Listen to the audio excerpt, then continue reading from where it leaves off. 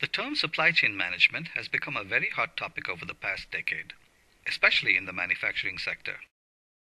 To trace the origins of supply chain management, let us go back in time 100 years. Consider automobile manufacturing companies way back when, and how their value chains were handled. Starting with raw steel, the automobile companies made the car frames, engines, bodies, and practically every little part that went into the car. The companies also wanted to own their own transportation fleets, networks of retail outlets, and service centers. Had it been feasible, the companies would have even liked to have produced their own steel and their own rubber for the tires, etc. It was good practice to have a high level of vertical integration. Over the years, however, these companies realized that their expertise lay in designing and producing cars, not in the other miscellaneous activities. Hey, here's an idea. Company X is better at making seats than we are, so how about we get them to make the seats? Meanwhile, we can do more of what we are good at. Looking at this make or buy decision, the company decides to outsource the seat-making activity to Company X. Likewise, Company Y is better at making headlights. Company Z is better at making speedometers, and so on. When we say Company X is better than us at making seats, we can think in terms of lower costs of production, of course. Another important factor is also the centrality of the activity, or whether it is a core activity. If the activity is not directly related to designing and producing cars, or doesn't give us a competitive advantage, then perhaps someone else should be doing it. Progressively, more and more of the known core items in an automobile have come to be made by supplier companies.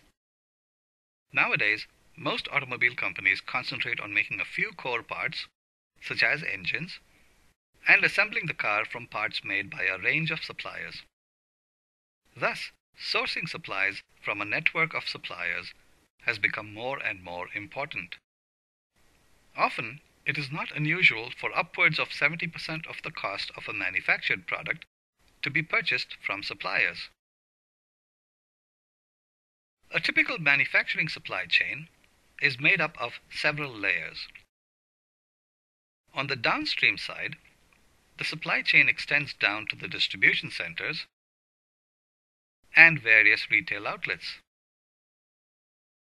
On the upstream side, we buy from several major suppliers who form our Tier 1 suppliers. These suppliers in turn source their supplies from Tier 2 suppliers, who in turn buy from Tier 3 suppliers, and so on. In some cases, such as in an aerospace supply chain, it is easy to run into 7 or 8 tiers of suppliers. This concept of make or buy applies not just to manufacturing companies. Let us say I am running a little store. I put all my bills and receipts into a shoebox and take them to my accountant for doing the taxes. One reason for that may be that I lack the skills necessary or cannot do a good quality job. But even if I could do the taxes myself, the effort is going to take several hours or even days out of my life. Meanwhile, who is going to mind the store? So I concentrate on what I am good at and outsource the tax preparation activity to my friendly neighborhood CPA. In addition to accounting services, I outsource my facility itself by renting rather than owning my store.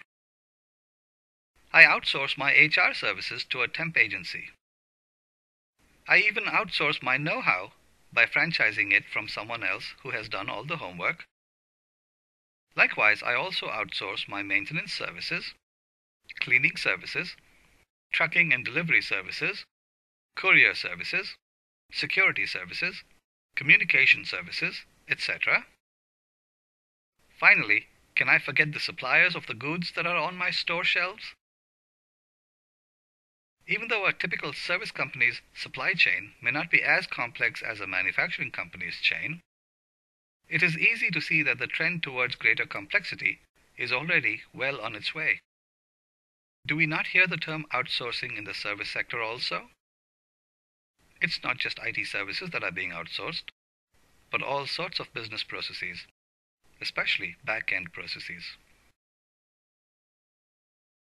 The job of dealing with suppliers has typically fallen to a functional area called purchasing.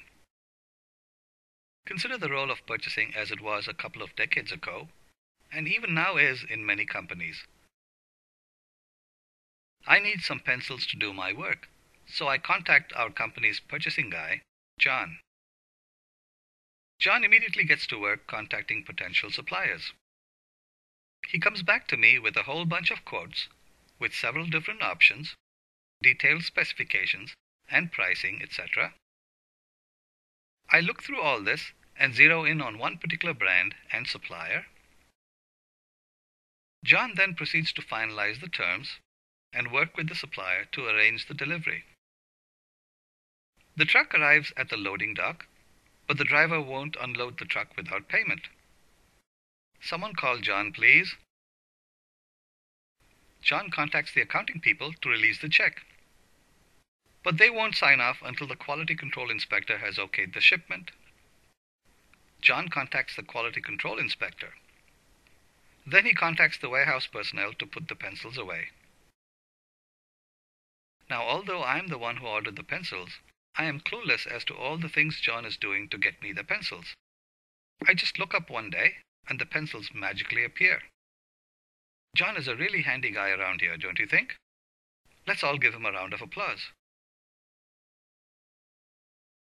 With the applause out of the way, if we really analyze John's role, it does seem to be a somewhat clerical function.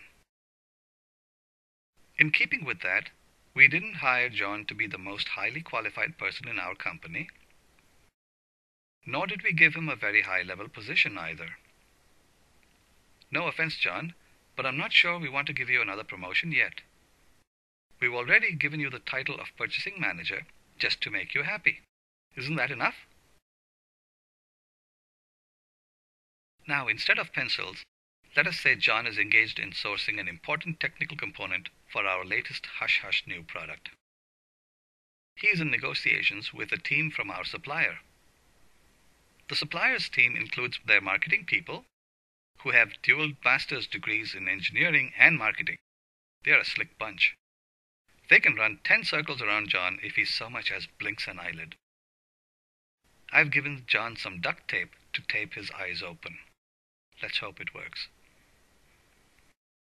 What do you think is going to happen in that round of negotiations? Do you think John will come out with mud on his face?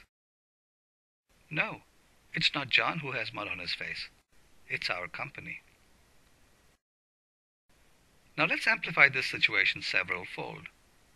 For every dollar's worth of products that our company is producing, we are purchasing 70 cents worth from outside suppliers. And here is John handling our purchasing activity. Is that the most wise method for us to spend 70% of our dollars? A recognition of the importance of the supply management function and the magnitude of the dollars it handles has led to raising the function from a low-level clerical activity to a high-level strategic activity. Rather than just purchasing, or purchasing and materials management, or purchasing and logistics, supply chain management encompasses all of the above and more. It involves coordination of our suppliers across several tiers. It involves coordinating our logistics, transportation, and distribution lines along with our marketing folks. It involves coordinating our suppliers into our new product development process along with our R&D folks. It involves coordinating the materials flow along with our production folks, and so on. It is indeed a very strategic activity. John, you still there? We're promoting you to VP Supply Chain Management.